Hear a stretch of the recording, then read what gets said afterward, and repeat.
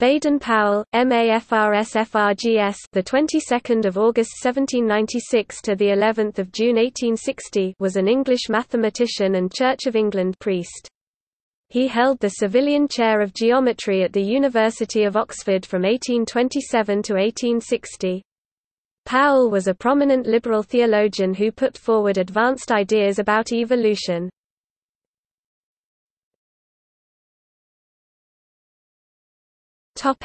Family. The Powell family originated as farmers in the Mildenhall area of Suffolk, where some descendants still farm today. Baden Powell's great-grandfather, a second son, David, migrated to London aged 17 in 1712. In 1740 a branch of the family bought the Whitefriars Glass Works. Baden Powell was born at Stamford Hill, Hackney in London. His father, also called Baden Powell (1767–1841), was a wine merchant, who served as High Sheriff of Kent. His mother Hester was his father's first cousin, and Powell was her maiden name as well as her married name.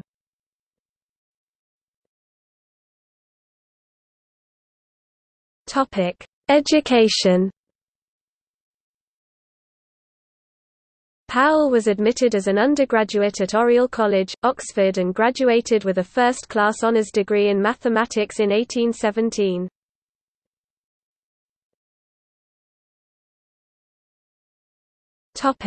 Ordination. Powell was ordained as a priest of the Church of England in 1821, having served as curate of Midhurst, Sussex. His first living was as vicar of Plumstead, Kent, of which the Advowson was owned by his family. He immediately began his scientific work there, starting with experiments on radiant heat.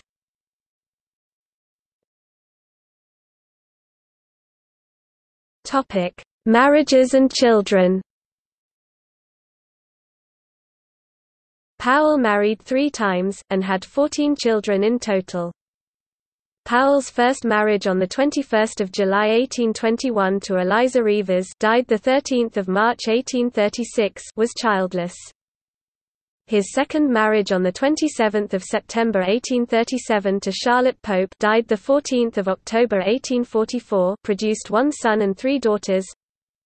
Charlotte Elizabeth Powell, 14 September 1838 to 20 October 1917. Baden Henry Baden Powell, FRSE, the 23rd of August 1841 to the 2nd of January 1901. Louisa Ann Powell, the 18th of March 1843 to the 1st of August 1896. Letitia Mary Powell, the 4th of June 1844 to the 2nd of September 1865. His third marriage on 10 March 1846 at St Luke's Church, Chelsea, to Henrietta Grace Smith, the 3rd of September 1824 to the 13th of October 1914, a daughter of Admiral Smith, produced 7 sons and 3 daughters. Warrington Baden Powell, the 3rd of February 1847 to the 24th of April 1921, a naval officer, a fellow of the Royal Geographical Society and a King's Counsellor, K.C. Sir George Smith Baden Powell, the 24th of December 1847 to the 20th of November 1898, a politician and Conservative MP 1885 to 1898. Augustus Smith Powell 1849 to 1863. Francis Frank Smith Baden Powell, the 29th of July 1850 to the 25th of December 1933, an artist who exhibited at the Royal Academy of Arts. Henrietta Smith Powell, the 28th of October 1851 to the 9th of March 1854. John Penrose Smith Powell, the 21st of December 1852 to the 14th of December 1855. Jesse Smith Powell, the 25th of November 1855 to the 24th of July 1856. Robert Baden Powell, 1st Baron Baden Powell, the 22nd of February 1857 to the 8th of January 1941, an army officer, writer and a founder of the Boy Scouts and Girl Guides. Agnes Baden Powell, the 16th of December 1858 to the 2nd of June 1945, founder of the Girl Guides. Baden Powell, the 22nd of May 1860 to the 3rd of October 1937, an army officer, aviator and president of the Royal Aeronautical Society. Shortly after Powell's death in 1860, his wife renamed the remaining children of his third marriage Baden Powell. The name was eventually legally changed by royal license on the 30th of April 1902.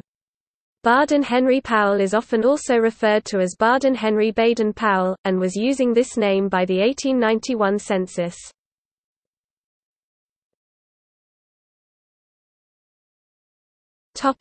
Evolution. Powell was an outspoken advocate of the constant uniformity of the laws of the material world. His views were liberal, and he was sympathetic to evolutionary theory long before Charles Darwin had revealed his ideas. He argued that science should not be placed next to scripture or the two approaches would conflict, and in his own version of Francis Bacon's dictum, contended that the Book of God's Works was separate from the Book of God's Word, claiming that moral and physical phenomena were completely independent. His faith in the uniformity of nature except man's mind was set out in a theological argument: if God is a lawgiver, then a miracle would break the lawful edicts that had been issued at creation. Therefore, a belief in miracles would be entirely atheistic. Powell's most significant works defended, in succession, the uniformitarian geology set out by Charles Lyell and the evolutionary ideas in Vestiges of the Natural History of Creation published anonymously by Robert Chambers, which applied uniform laws to the history of life in contrast to more respectable ideas such as catastrophism involving a series of divine creations. He insisted that no tortured interpretation of Genesis would ever suffice. We had to let go of the days of creation and base Christianity on the moral laws of the New Testament. The boldness of Powell and other theologians in dealing with science led Joseph Dalton Hooker to comment in a letter to Asa Gray dated 29 March 1857. These parsons are so in the habit of dealing with the abstractions of doctrines as if there was no difficulty about them whatever, so confident, from the practice of having the talk all to themselves for an hour at least every week with no one to gainsay a syllable they utter, be it ever so loose or bad, that they gallop over the course when their field is botany or geology as if we were in the pews and they in the pulpit. Witness the self-confident style of Whewell and Baden Powell, Sedgwick and Buckland. William Whewell, Adam Sedgwick and William Buckland opposed evolutionary ideas, when the idea of natural selection was mooted by Darwin and Wallace in their 1858 papers to the Linnean Society. Both Powell and his brother-in-law William Henry Flower thought that natural selection made creation rational. The philosophy of creation has been treated in a masterly manner by the Rev. Baden Powell, in his Essays on the Unity of Worlds, 1855. Nothing can be more striking than the manner in which he shows that the introduction of new species is a regular, not a casual phenomenon, or, as Sir John Herschel expresses it, a natural in contradistinction to a miraculous process.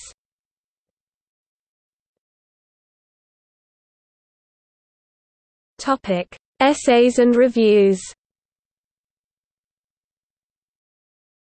He was one of 7 liberal theologians who produced a manifesto titled Essays and Reviews around February 1860, which amongst other things joined in the debate over on the origin of species. These Anglicans included Oxford professors, country clergymen, the headmaster of Rugby School and a layman. Their declaration that miracles were irrational stirred up unprecedented anger, drawing much of the fire away from Charles Darwin. Essays sold 22,000 copies in 2 years, more than The Origin sold in 20 years, and sparked 5 years of increasingly polarized debate with books and pamphlets furiously contesting the issues, referring to Mr. Darwin's masterly volume, and restating his argument that belief in miracles is atheistic. Baden Powell wrote that the book must soon bring about an entire revolution in opinion in favor of the grand principle of the self-evolving powers of nature. Just a similar skepticism has been evinced by nearly all the first physiologists of the day, who have joined in rejecting the development theories of Lamarck and the Vestiges, and while they have strenuously maintained successive creations, have denied and denounced the alleged production of organic life by Messrs.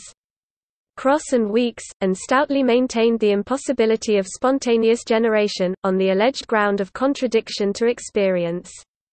Yet it is now acknowledged under the high sanction of the name of Owen, British Association Address 1858, that creation is only another name for our ignorance of the mode of production, and it has been the unanswered and unanswerable argument of another reasoner that new species must have originated either out of their inorganic elements, or out of previously organized forms. Either development or spontaneous generation must be true, while a work has now appeared by a naturalist of the most acknowledged authority, Mr. Darwin's masterly volume on the origin of species by the law of natural selection, which now substantiates on undeniable grounds the very principle so long denounced by the first naturalist, the origination of new species by natural causes, a work which must soon bring about an entire revolution of opinion in favor of the grand principle of the self-evolving powers of nature. He would have been on the platform at the British Association for the Advancement of Science 1860 Oxford evolution debate that was a highlight of the reaction to Darwin's theory. Huxley's antagonist Wilberforce was also the foremost critic of essays and reviews. Powell died of a heart attack a fortnight before the meeting. He is buried in Kensal Green Cemetery, London.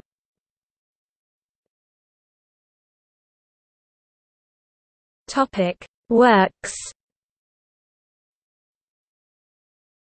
History of Natural Philosophy from the earliest periods to the present time, published by Longman, Brown, Green, and Longmans, 1837, 396 pages. The Connection of Natural and Divine Truth, or the Study of the Inductive Philosophy considered as subservient to theology, or, The Study of the Inductive Philosophy, considered as subservient to theology, published by J. W. Parker, 1838, 313 pages. A General and Elementary View of the Undulatory Theory, as applied to the dispersion of light, and some other subjects, including the substance of several papers, printed in the Philosophical Transactions, and other journals, published by J. W. Parker, 1841, 131 pages. Lectures on Polarized Light, together with a lecture on the microscope, delivered before the Pharmaceutical Society of Great Britain, and at the Medical School of the London Hospital, co-authored with Jonathan Pereira, published by Longman, Brown, Green, and Longmans, 1854, 311 pages. The Order of Nature, considered in reference to the claims of revelation, a third series of essays, published by Longman, Brown, Green, Longmans, and Roberts, 1859, 495 pages. Papers to the Royal Society, the Ashmolean Society and others. 1828. The Elements of Curves, comprising, I. The Geometrical Principles of the Conic Sections, 2.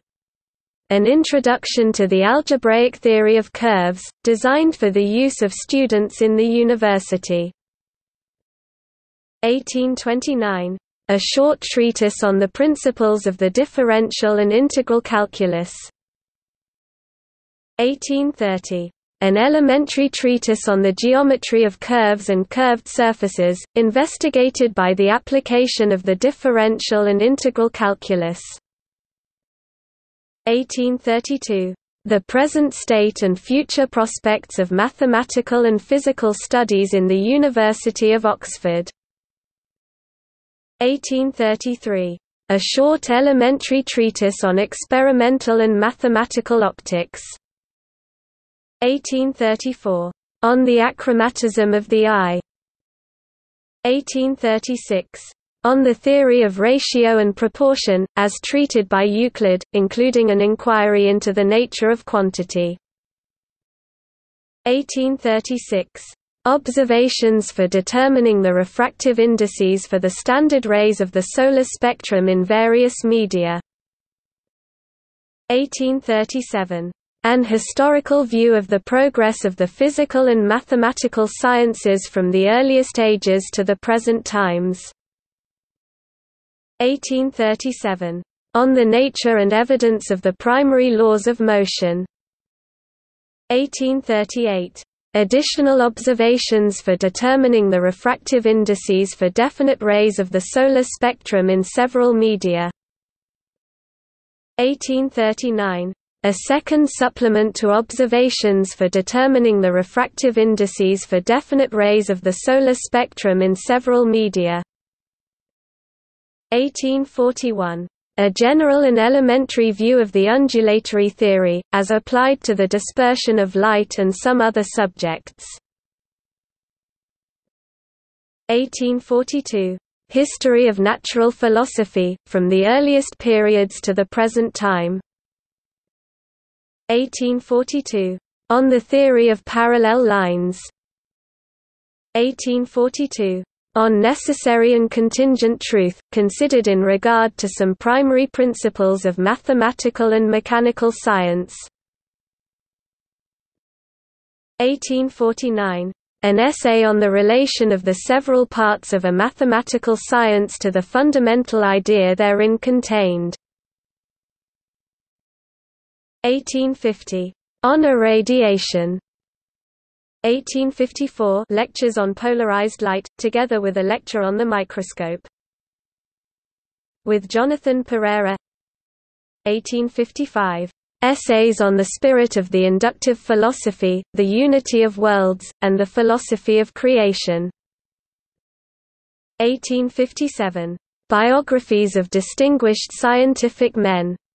By François Arago, translated from the French by William Henry Smith, Baden Powell, and Robert Grant. Topic: Books published. 1. A short treatise on the principles of the differential and integral calculus. Published, 1829. 2. A short treatise on the principles of the differential and integral calculus. Published, 1829. 3. On the nature and evidence of the primary laws of motion.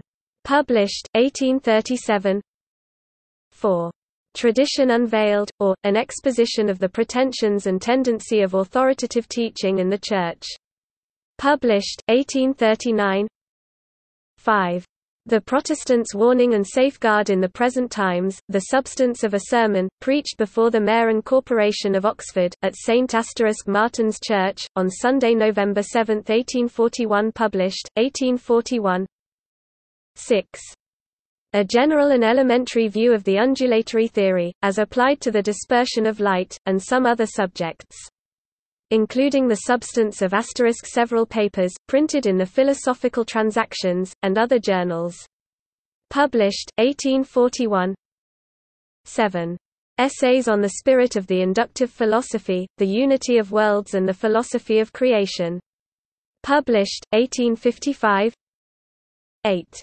The Unity of Worlds and of Nature, 3 essays on the spirit of inductive philosophy, the plurality of worlds, and the philosophy of creation. Published, 1856. 9. Christianity Without Judaism. 2 sermons. Published, 1856. 10. Christianity Without Judaism 1857 London, Longman, Brown, Green Longmans and Roberts. 11. The Order of Nature, considered in reference to the claims of revelation, a 3rd series of essays published, 1859. Topic: Publications. Topic: Theology. 1833 Revelation and Science. 1834 to the editor of the British Critic, 1836 Remarks on Drive Hampden, and c. 1838 Connection of Natural and Divine Truth 1839 Tradition Unveiled. London and America, 1840 Supplement to Tradition Unveiled.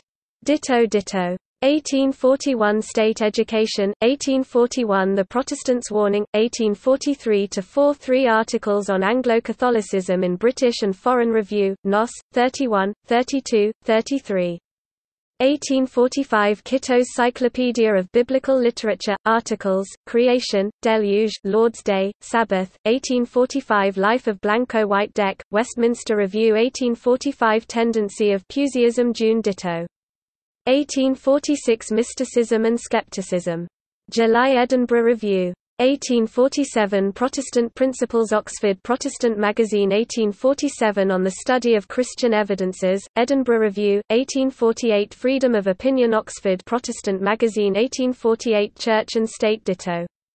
1848 Free Inquiry and Liberality. Kitto's Journal of Sacred Literature. 1848 The Law and the Gospel. Ditto. 1848 On the Application and Misapplication of Scripture ditto. 1850 The State Church A Sermon Before the University, 1855 Unity of Worlds 2 editions.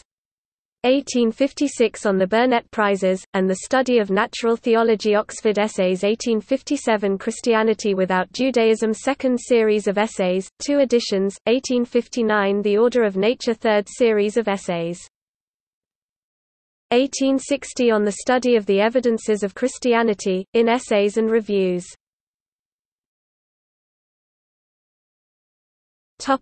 Science.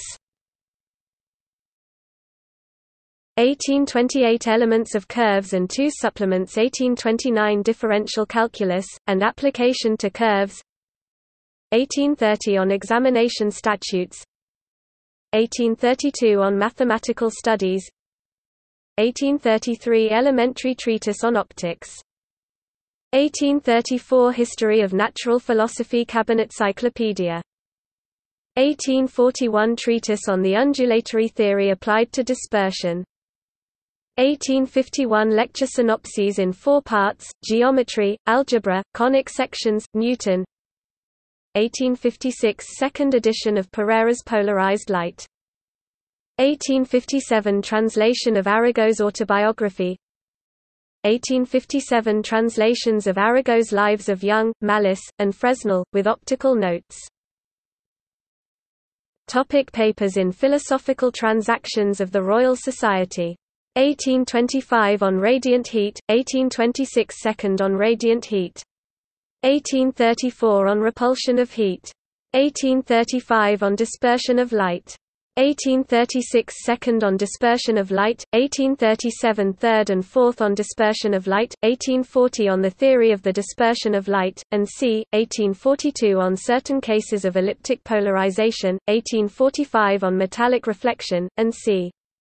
1848 On Prismatic Interference, 1832 On Radiant Heat. 1839 On Refractive Indices. 1841 On Radiant Heat, Second Report.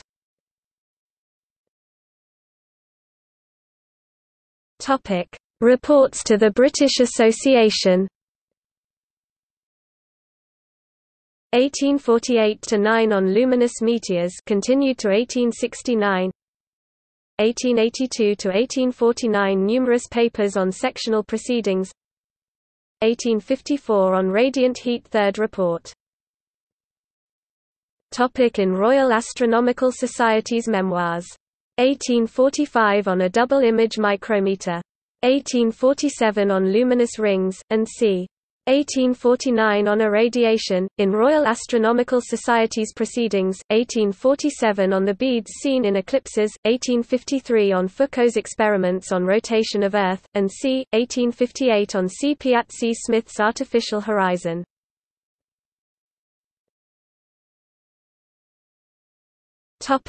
In Ashmolean Society's Memoirs. 1832 On the achromatism of the eye. On refractive indices, 3 papers. On ratios and proportion. 1849 On the laws of motion. On the theory of parallels. On necessary and contingent truth. Royal Institution Abstracts of Lectures. 1848 On shooting stars, 1849 On the nebula theory. 1850 On optical phenomena in astronomy, 1851 On Foucault's pendulum experiment, 1852 On light and heat, 1854 On rotatory motion. 1858 On rotatory motion applied to observations at sea, 1822 Translation of Raymond on barometrical measurement, with an appendix. Annals of Philosophy, 1823–5 Various, papers on light and heat. Ditto, 1825–6 2 papers on heat. Qua. Jour, of Science, 1828 2 papers on polarization of heat. Brewster's Philosophical Journal. 1830 on Mathematical Studies, London Review, 1832–3 several papers on interference of light, diffraction, and see Annals of Philosophy and Phil. Mag. 1834 on radiant heat Jameson's Phil. Journ. 1835–6 on Cauchy's theory of dispersion of light, and see Journal of Science and Phil. Mag. Various papers in Volume I, of Mag. of Popular Science. Many papers in Journal of Education. On the Progress of Optics. British Annual. On the State of Oxford ditto. The Lives of Black and Lavoisier, Useful Knowledge Gallery of Portraits, 1838 on University Reform, July Monthly Chron, 1838–9 Various papers on light. Journal of Science, 1838–9 Papers on light. Philosophical Magazine. 1839 Correspondence with Brewster, Athenaeum. 1839 on Comte's Philosophy Positive, Monthly Chronicle. 1841 on Light Philosophical Magazine. 1841 Papers on Light Journal of Science, 1843 Review of Carpenter's Cyclopedia, Dublin University Magazine, 1843 Sir Isaac Newton and His Contemporaries Edinburgh Review, 1843 Review of Rigord's History of the Principia. Ditto, 1846 on Aberration of Light, Journal of Science and Philosophical Magazine, 1852 0 Lord Brougham's Optical Experiments. Journal of Science 1854 on Foucault's gyroscope. Journal of Science and Philosophical Magazine 1856 Life of Young, National Review and Philosophical Magazine 1856 on Brewster's Life of Newton. Edinburgh Review. 1856 on Fresnel's Formulae for Light, July, August, and October Journal of Science and Philosophical Magazine, 1857 Life and Writings of Arago ditto.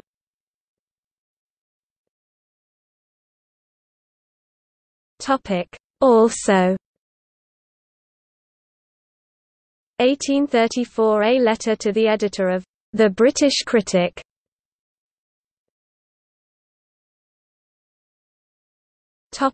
Notable students. Lewis Carroll attended the lectures on pure geometry by Rev. Baden Powell. Notes